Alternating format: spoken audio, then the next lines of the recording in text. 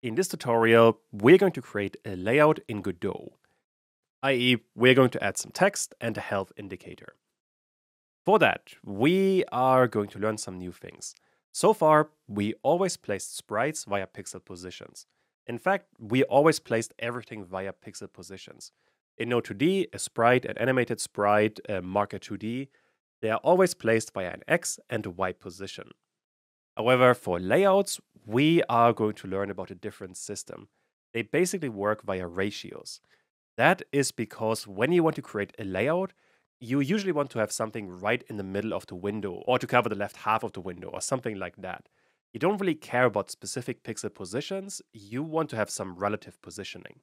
And that is what we're going to learn about. I suppose let's jump right in. Back in Godot, here we have the level scene open, and I, with the level node selected, want to add a label node. And you can see this one is green. All of the layout nodes or control nodes in Godot are green, and that tells you that those are working slightly differently. But let's select a label.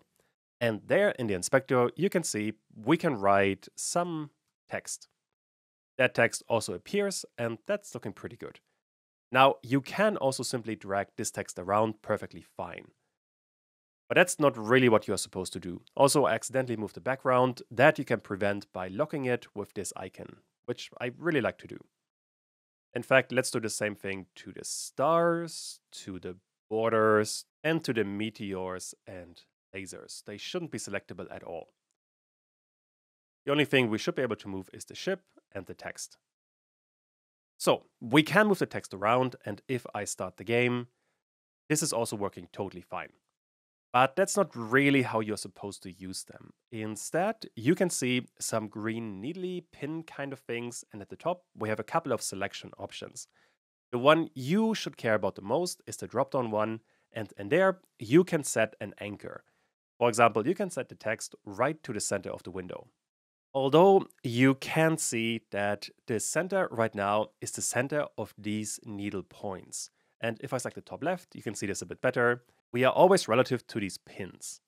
Now, you could try to expand them with the bottom right symbol, but that doesn't work right now. The reason for that is that you shouldn't really mix control nodes and 2D nodes. They tend to confuse each other. But a good way to connect them is with another node, and this one is called a canvas layer. Usually you put control nodes right on there. And if I put the label on there, you can now see, if I zoom out, that the pins are covering the entire window. And with that, I can now select the center, and the text is indeed in the center. This would also work with all of the other positions.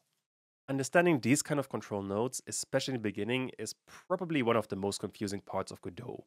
Basically, you always want to use a canvas layer, and then you want to use the anchors to position the text in a certain spot. In my case, I want the text to be at the top. And later on, this would be the score. So it would just display a number, let's say 1, 2, 3, and 4.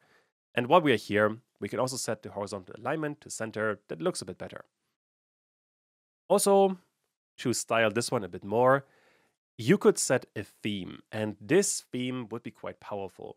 It could set the font, the color, the style of the font, but that's quite a bit. What we want to do instead is the theme override.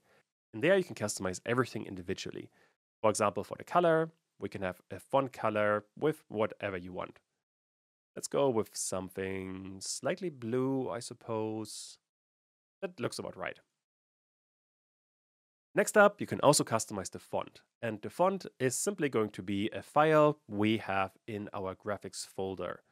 If I minimize the stars and look at font, there we have a font. Although you can simply go to quick load and then Godot is going to find all of the font files in the project. We only have a single one. So open that one, and now we get a different kind of font. To make it a bit larger, you want to go to font size, tick the box, and then make this thing quite a bit larger. You probably want to go to a fairly large number, let's say 50. And that looks reasonably okay. Let's try to run the game. And there we have a score all the way at the top. And I do not like the color. Let's go to color and simply change this to a pure white. I think that works better. Righty. With that, we have some basic text. However, I don't like this text to be right at the top. And to fix that, we can learn about another system, or another node to be a bit more specific, and that is called a margin container, which wants to have a child. And now some weird stuff happened. Basically, the margin container also needs to be set in a specific position, which I want to be the top left. And then the margin container will become the container for the label. So the label now cannot be set anymore on its own. Instead, the margin container is taking over the positioning. And well, we have set it in the top left, so far no difference. But what we can now do is once again go to theme overrides and make sure you are in the margin container. And there you can go to constants, and now if I expand this window, we have margin top. And in there you can set some margins. I want to go with 20. And now if I run all of this, we have the text with a bit of an offset at the top. Those are the two main things you have to learn about control nodes. Number one, they are always set via an anchor, this system at the top. And besides that, you have lots of nodes that organize other nodes, like a margin container, for example. Another node that we are going to need is called an HBox container. This one is arranging its children along the horizontal axis. You can actually see it at the bottom. Let's add this one. And I want this node to be in the bottom left. And to this, I want to add another node, which is a texture rectangle, which is basically a sprite 2D except as a control node. So if I add this, we cannot see anything by default because we have to add a texture. And for this one, once again, I like to use quick load because in there we have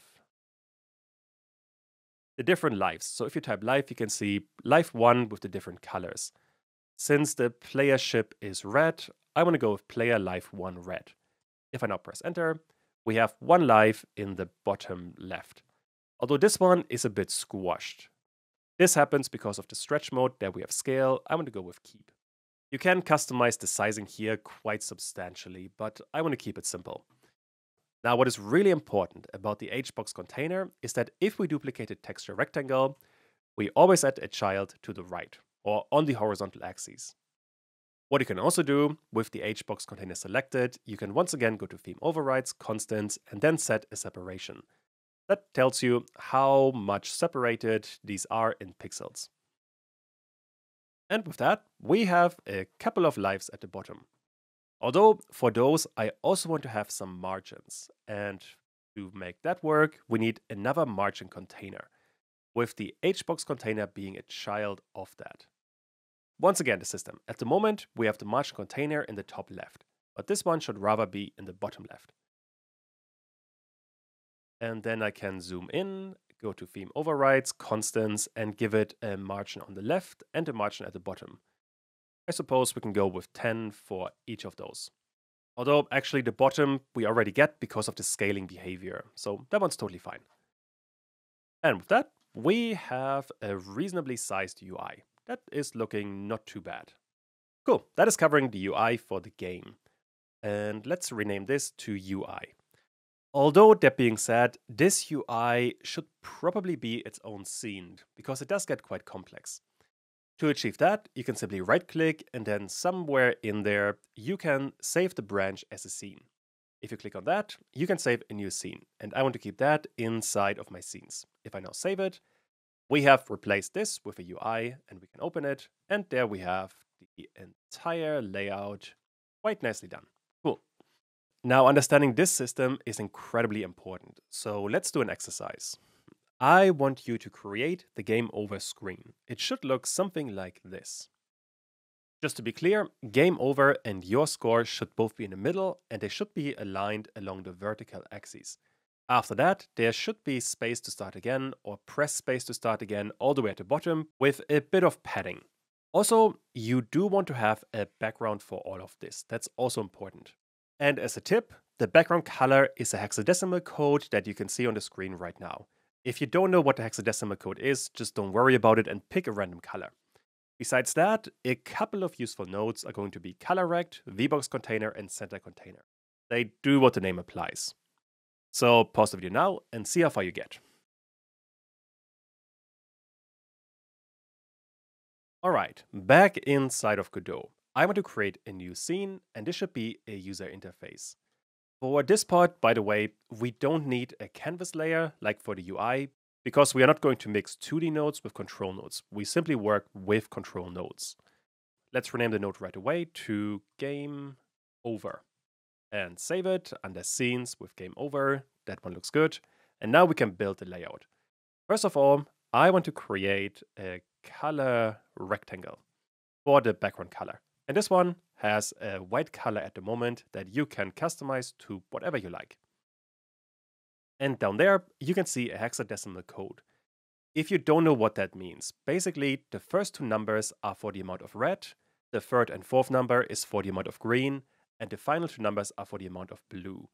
So for example, if I set all of this to only have red with the full amount, we get FF for red and then 0 for everything else. If I remove the amount of red and only have green, then we get 0, 0, FF, and 0, 0. The F might throw you off. The scale for this goes from 0 to F. So 0 to 9, then we go to A, B, C, D, E, and F. That way, you have a few more values to work with. But ultimately, nobody really works with these numbers manually. Instead, you use a color picker or some kind of slider to just pick a color you like. In my case, I already did all of this in Photoshop, and this is the color I want. If I now click out of the box, we're getting this spacey looking background purple. Although at the moment, it only covers a very small part of the window. To fix that, we want to go to the anchor and fill the entire window. That looks much better. Then we can rename this thing to BG and then lock it so it doesn't get in the way. Cool, that covers the first part.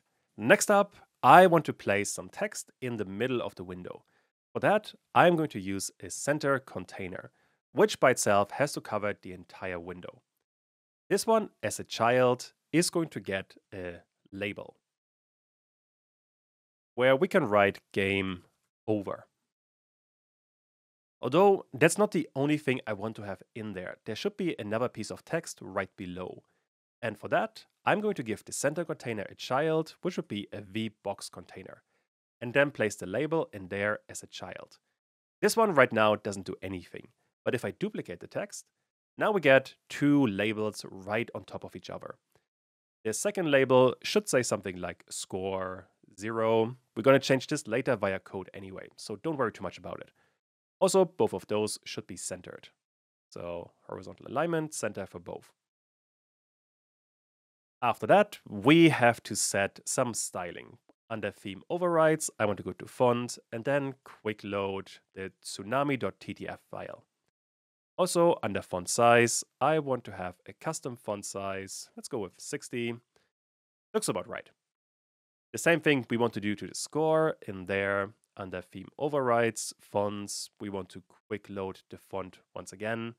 And then go to font sizes. And I guess for this one, 25 maybe? Something like that. Simply play around with the numbers and see what looks good. And with that, we have the center text. So now we can minimize this and work on the final bit. For this, I want to have some text at the bottom with a bit of a margin that says, let me add the label. It should say, press space to start again. This text should be in the center bottom. And for that, I want to use a margin container, with this label being a child of that. And now this system should be fairly straightforward. I want to place the margin container in the center bottom and then go to theme overrides, constants, give it a margin at the bottom of, let's say, 20 pixels. Just choose whatever you want in here. Finally, in the label, we have to give this thing a theme override as well, where we have quick load, the tsunami.ttf, and a font size of 25 as well. Or maybe this one could be a bit smaller, 20. These numbers are fairly subjective. And all right, with that, we have a layout. That is actually looking not bad at all.